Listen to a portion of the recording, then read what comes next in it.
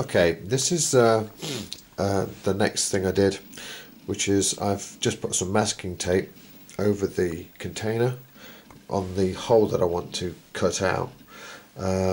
What I also did was I used the if I can find it, this part here, which is going to go in the other way around, of course, but I just put that on here, and then because obviously this is circular, the tin I'm trying to cut, I needed to get an accurate circle on it, so I just placed it onto that.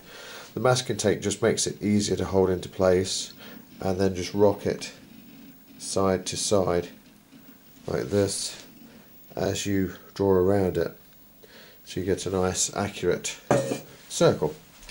So now comes the next bit. I'm going to cut that out so that it fits in. Okay, bye for now.